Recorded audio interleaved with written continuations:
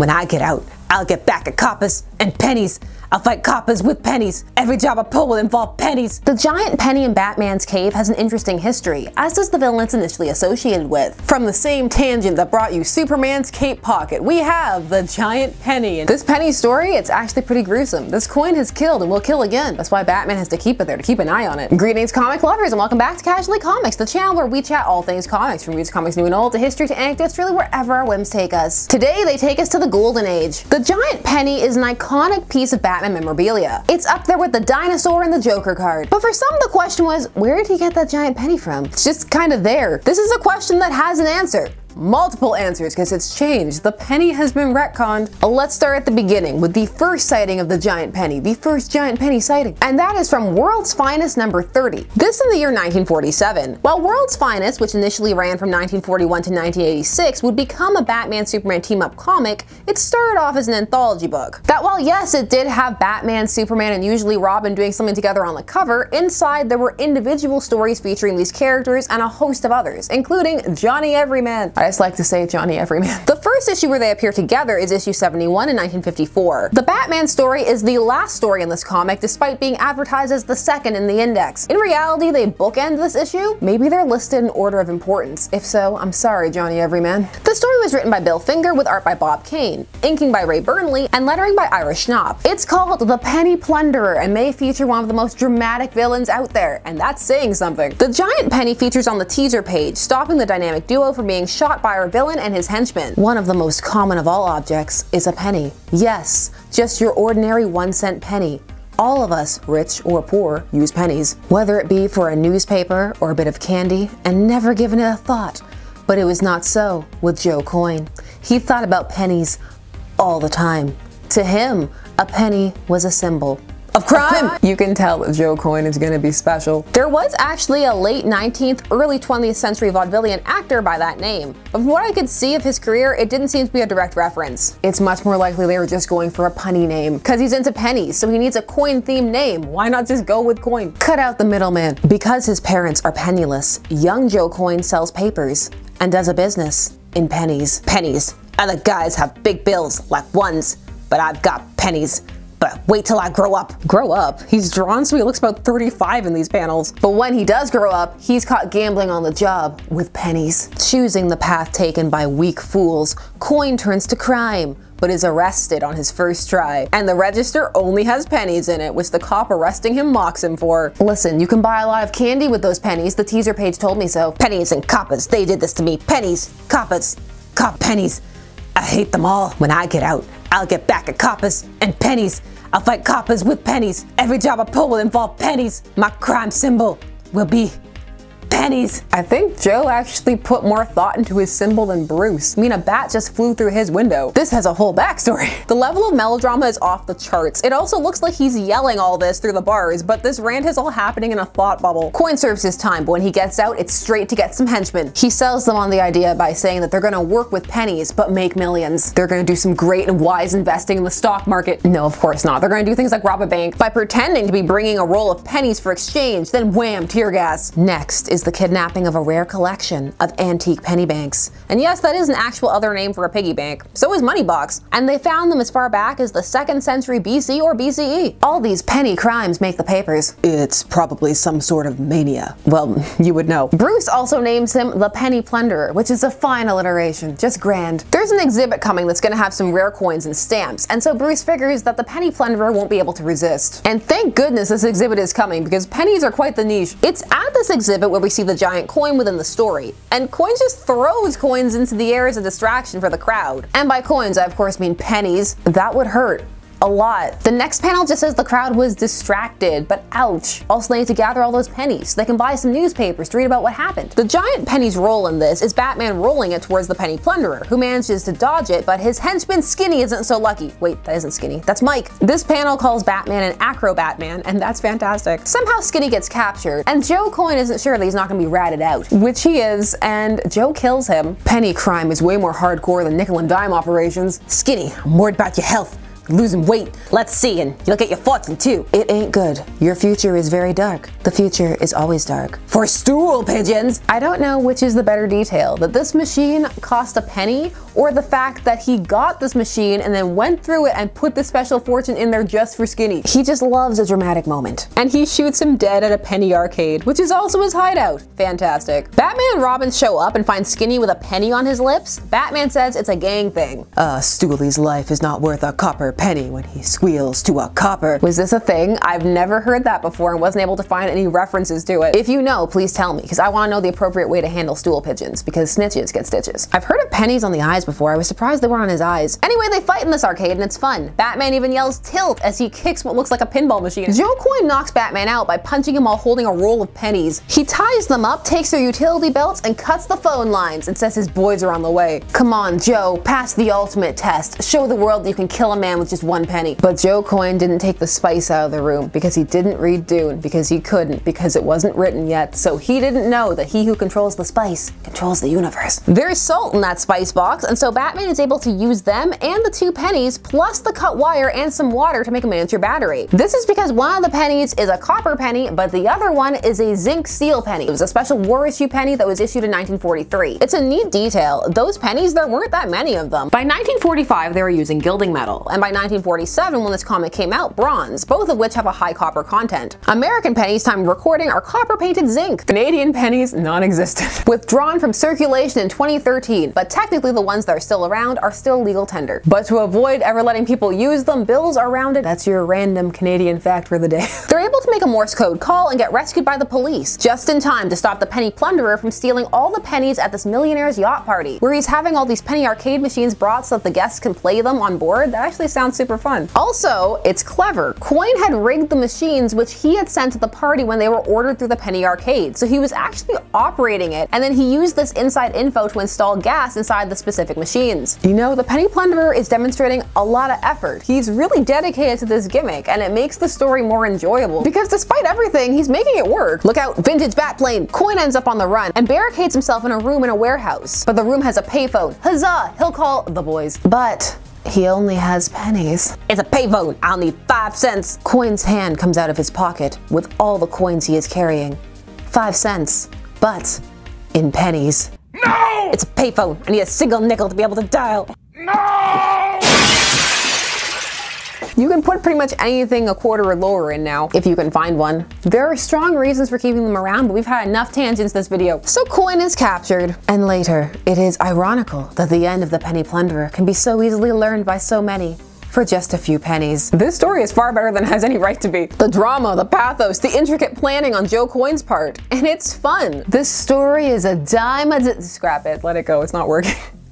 Too far. You may have noticed that Batman never actually acquired the penny in this story, but eventually going forward it just manifests in the Batcave. The assumption to be made is, oh, well, he must have got it after the museum job. They were just so grateful, I guess. Here, take this giant coin as a token. I imagine Batman gets some odd gifts. But the coin's journey was not done, nor was the Penny Plunderer's. In 1966, also in World's Finest, this time in issue 163, the origin is briefly given as something he got from one of the Joker's crimes, which he names the Joker's bad penny crimes. But the coin would eventually come to be associated with a villain far more known for coins, and that's Two-Face. Two-Face has very few appearances in the Gold and Silver Ages. In the Golden Age, he just didn't seem to land, and even went through a name change. He was once called Harvey Kent. I like to imagine there's an alternate universe where he's related to Clark. In the Silver Age, he was deemed too violent and not kid-friendly or code-appropriate. It was in 1971 when the Comics Code was revised and loosened that he would be brought back by Dennis O'Neil, and he would become the prominent member of Batman's Rogue Gallery that he is known as today. The coin had been a background feature for so long that some just assumed that it had to have something to do with Two-Face, as some had forgotten the Penny Plunderer. His story had been reprinted, but infrequently. And in 1987, it was firmly associated with Two-Face in Batman 410 in the story Two of a Kind. Just some casual Jason threatening on the cover, it's fine. I'm sure nothing serious will ever happen to Jason. This story is a training story for Bruce and Jason. It even includes that panel where you see Bruce training Jason how to use a gun. It's during this training session when Jason asks what's the deal with the giant coin. Just a little memento, Jason.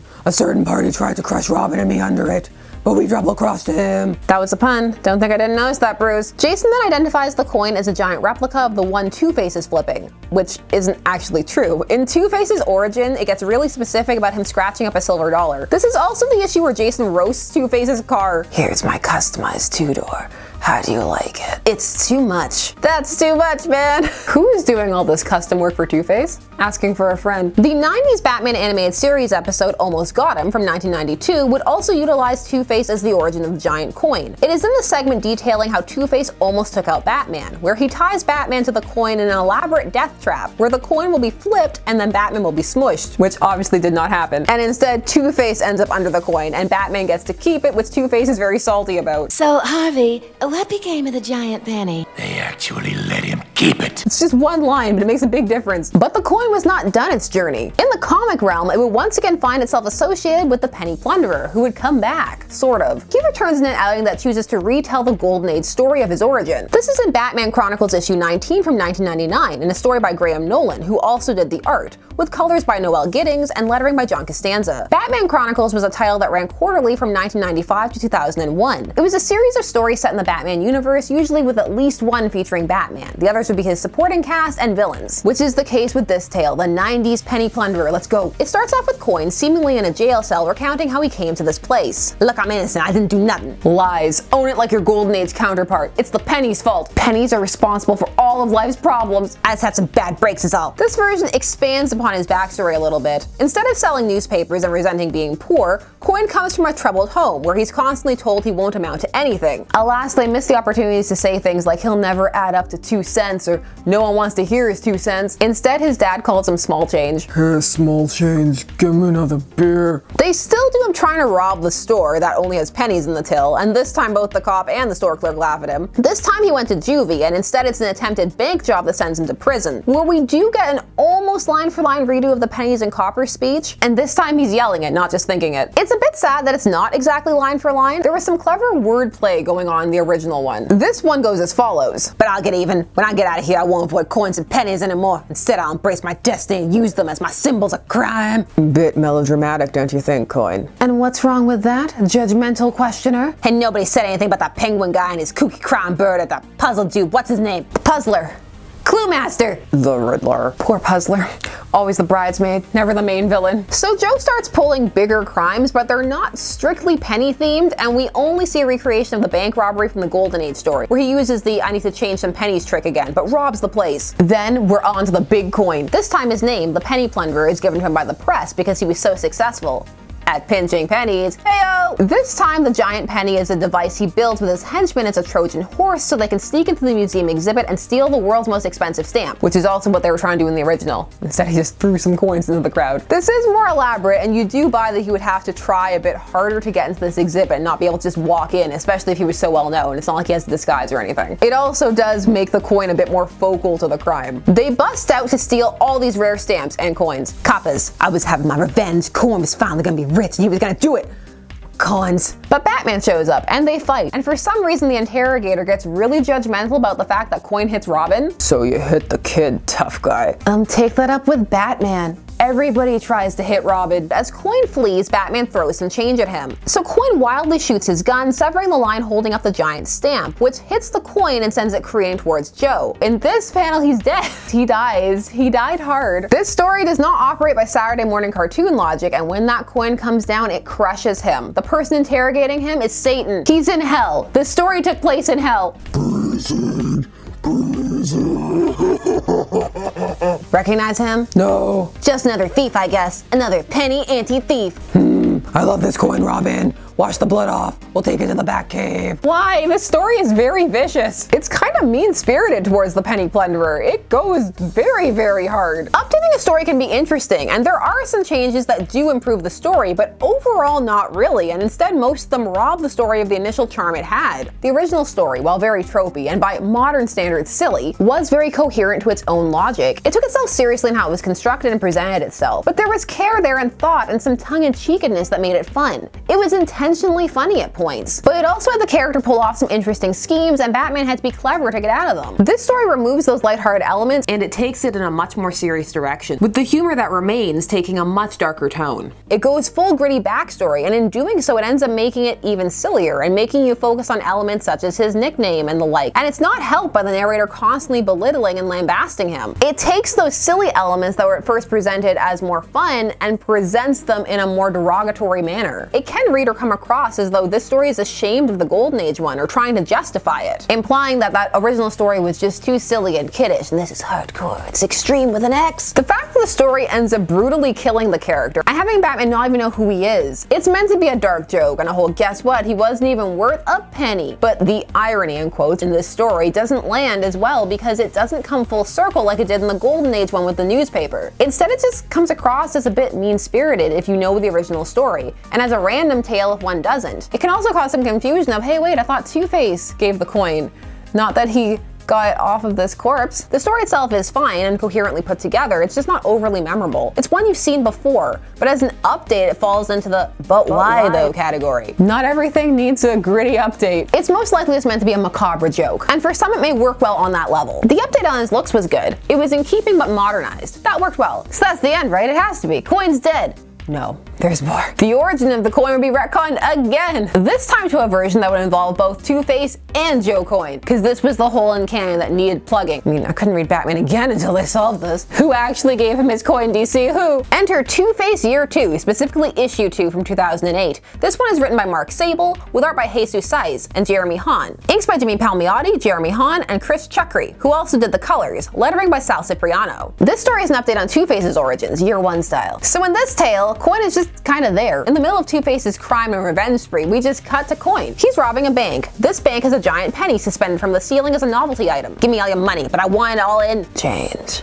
I've been telling the people of Gotham that's what they needed for a long time. At last, the meeting we'd always dreamt of. Two-Face says he's only there because he wants the Maroni, Falcone, and Bertinelli accounts. Coin can have the rest. I want to know why all of these crime families are banking at the same branch. Coin does not appreciate this and says that Two-Face should have cleared it with the Penguin, implying that he's more of a two-bit hoodlum in this universe because he has to clear his crime with the Penguin first. Man, Two-Face's henchmen's costumes are unfortunate. In this story, Batman at least knows who the Penny Plunderer is. He jumps in and tells them to lower their weapons. The Penny Plunderer is doing so, but Two-Face proclaims that it's Batman and he's responsible for all the freaks. So he shoots the rope holding the giant penny. He does not flip a coin before doing this because I guess it's inevitable. The coin lands in such a way that it rolls, even crashing out the window towards the GCPD. Wow, so this bank had a real giant heavy coin up there, not some hollow plastic thing. I'm surprised. Batman stops the coin, saying Two-Face got away, but the coin crushed and killed the Penny Plunderer. The modern era is not a good time to be the Penny Plunderer. And again, I guess they just let him keep that coin. Why not? Because later in the issue, you see it in his Batcave. You see, by answering this question, in some ways they've raised more. In these two comic updates, the coin killed Coin. Why does he want it? What is it reminding him of?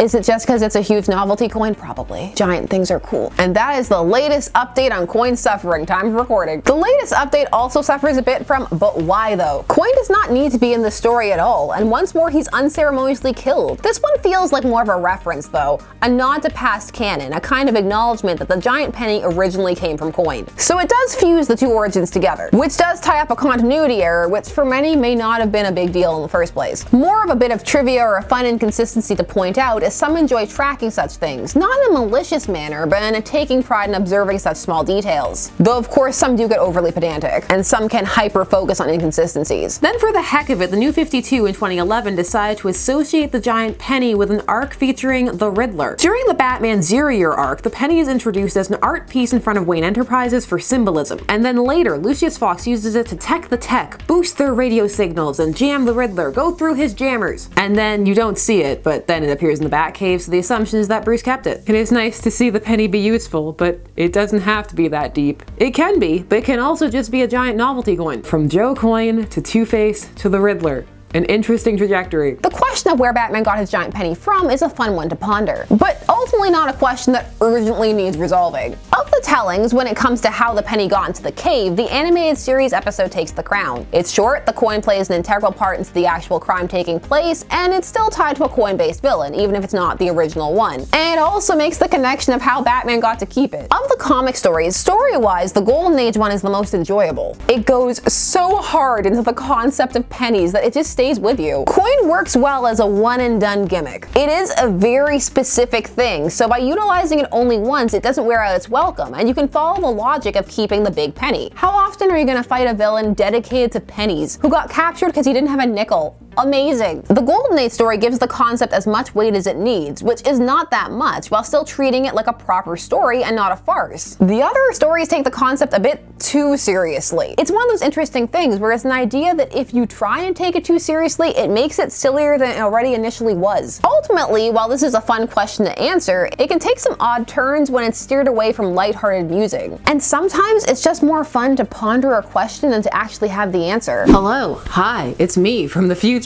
I was deep into editing this and I fell behind, and so I posted a teaser of one of the snippets from the issue, and some of you had some jokes that were so good that I had to insert them because they made me laugh and I wanted to share with the class. In regards to the crime spree of Joe Coin, we have, today he's known as the Bitcoin Bandit. This coin has definitely flipped. And I vow to get back at everyone, and to get back at everyone with nickels. Yes, nickels. I will be Nickelback. Never made it as a villain, couldn't cut it in Gotham City. Coin, I'm going to do crime 1 cent at a time. It'll be the crime of the century. That one, I feel like I should have made that one myself. I feel disappointed in myself for not getting that one. Well, you know what they say, in for a penny, in for a pounding. That sounds either like something the Joker would say or something the XXX parody would say. Take your pick. And yes, I had to share those with you. There you go. So that is the story of Joe Coin, the Penny Plunderer, and how Batman got his giant penny. What did you think? Which was your favorite? More lighthearted, or the coin should have killed more people? Full darkness, he made Robin clean the blood off the coin with his tongue.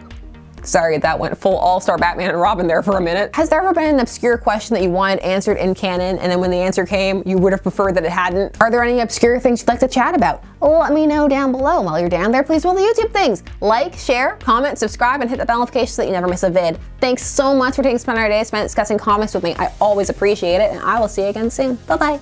P.S. Do you like my shirt? It is a Whim City shirt. It's actually a Whim City crop hoodie. If you like it, I'll have a link below.